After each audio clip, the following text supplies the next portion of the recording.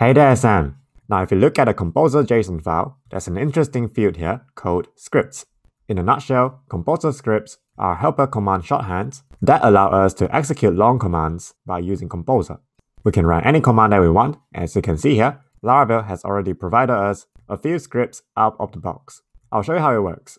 Let's create a dummy script. I'll call it playground, and the value will be an array of command. Now just for demonstration, I'll simply type in an ls command, which will just list all the directories in my current folder. And now if we go to our terminal, to run our playground script, I'll simply type in composer run script and our script name, which is playground. Hit enter, and we see our ls command got executed, and we see a list of files and directories. Now if we want to run another command right after our ls command, we just need to pass in a second element to our array. For example, let's say I want to echo some silly things right after the ls command, something like echo hey yeah yeah yeah, and back to our terminal, run composer run script again, and now we see our echo run right after the ls command.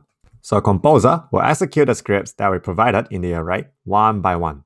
So can you see the benefits of using the scripts? We can put in long and complex command inside a script and label them with an easy to remember shorthand so we can easily execute them next time. If you are a JavaScript developer, this works exactly like npm scripts. Okay, now let me show you a few quick scenarios on why this could benefit us in our project. Every time we want to run PHP unit, we first need to awkwardly locate the binary of PHP unit and then run it. Now instead of doing that, what we can do is to wrap this command into a composer script. I'll call the script name test. And since we're only executing one command, we don't need an array this time. We'll just simply run the binary of PHP unit.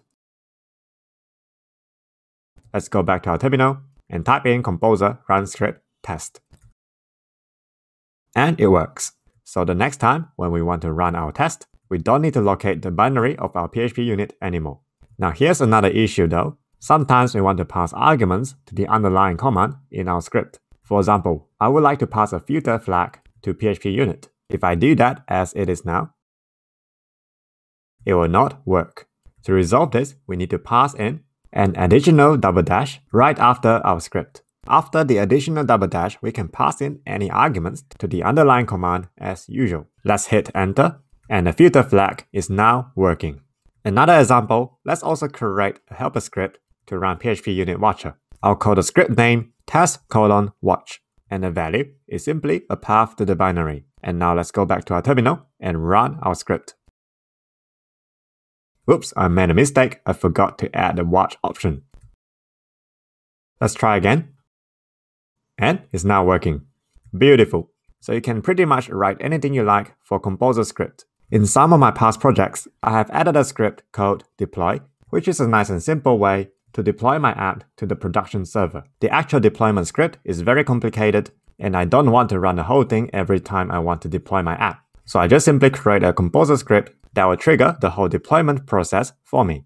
Alright, that's it. If you want to learn more about composer script, feel free to visit the documentation. Again, the link is in the description. Key takeaway for this lesson: composer scripts are handy shorthands that allow us to define and run complex commands. If we want to pass arguments to our scripts, we need to supply an additional double dash after the script name. That's it for this lesson, and I'll see you again in the next video. If you enjoyed the content of this video, don't forget to hit the like, subscribe, and the bell icon for more content to come. It will really help me out. Thanks for the support.